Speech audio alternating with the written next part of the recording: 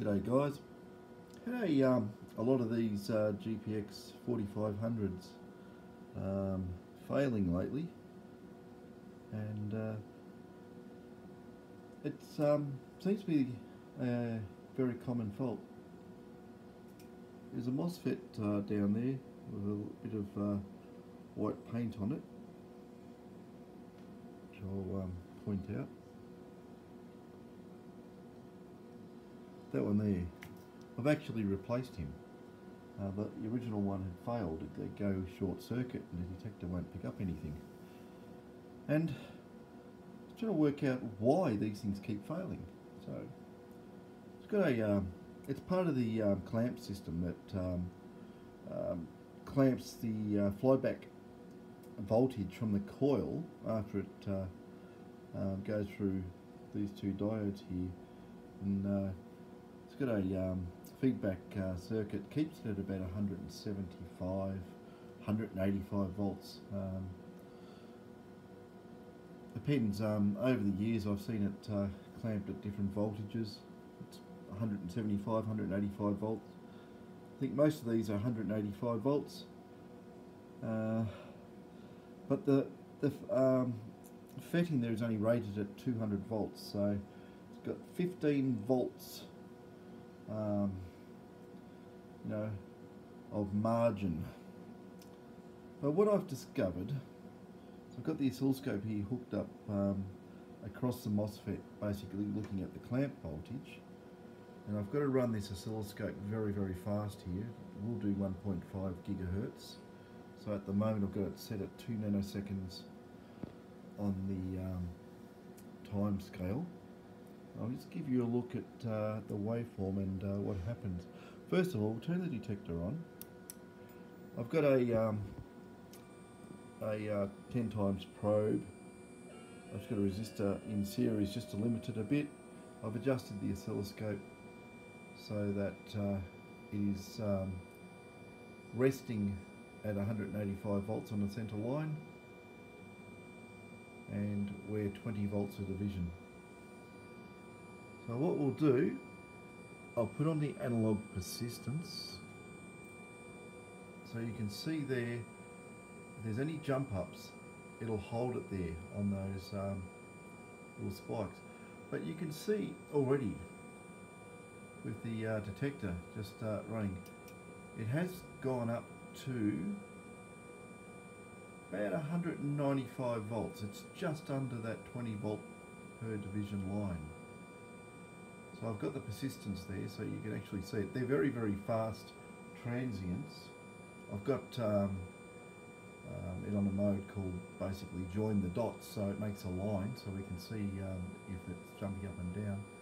But I'll just get a fairly decent metal target here. This is what I think is happening.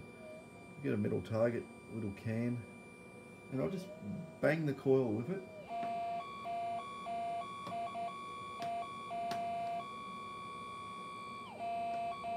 Okay, we'll just let it recover. It's hard to see, things are happening very fast.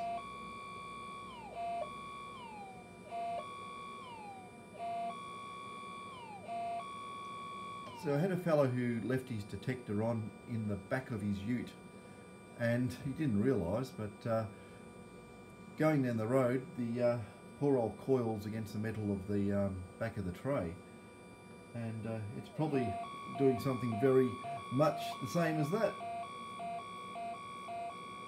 all the way down the road. So I'll turn the detector off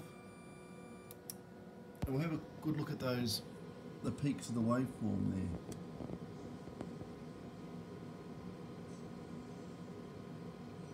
So we're basically 3 volts or so off the rated breakdown voltage of the Mosfet.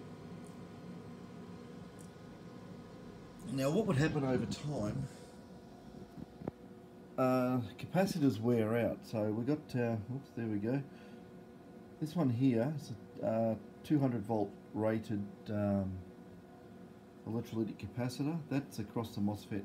And I think what happens as time goes on, they lose their value, lose their impedance, or the impedance um, starts rising, and it can't clamp those very fast transients, and it takes the Mosfet out. So just one to be aware of. And what I've been doing, I have been replacing those Mosfets with a new higher rated one, which is rated at 250 volts breakdown voltage. So it'll never probably get to 250 volts and never fail. But just one to be aware of that that can, basically go short circuit at any time. It's right on the edge of its rated specifications, that one. So yeah. Also, that probably explains why the front ends blow out occasionally, because the Mosfets that are used there are also rated at 200 volts, and they're on the same line, basically connected to the coil and getting the same voltage across them just after transmit switch off. So any transients greater